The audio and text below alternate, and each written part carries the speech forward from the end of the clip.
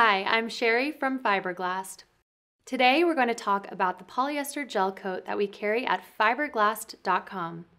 Gel coat is a special type of polyester resin made for high-quality surface finish applications. Gel coats are intended to be applied in mold and backed with a reinforcement material like fiberglass and polyester resin.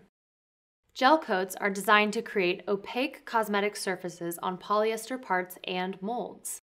They are durable and resistant to UV degradation and water absorption. Fiberglast offers both traditional and tooling gel coats. Tooling gel coats are specifically formulated to be used in the production of molds. They're highly durable, so they can overcome the stress that's encountered during the curing and demolding process.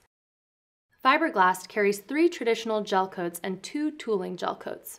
Our number 180 clear gel coat is a super clear, high gloss gel coat that is UV stable, meaning it won't yellow over time. Number 682 white gel coat is a glossy, pure white marine gray gel coat offering excellent weathering and blister resistance. Number 684 neutral gel coat has similar properties to our 682, but is formulated to offer excellent color consistency and opacity when pigmented. We also offer over 900 color gel coats.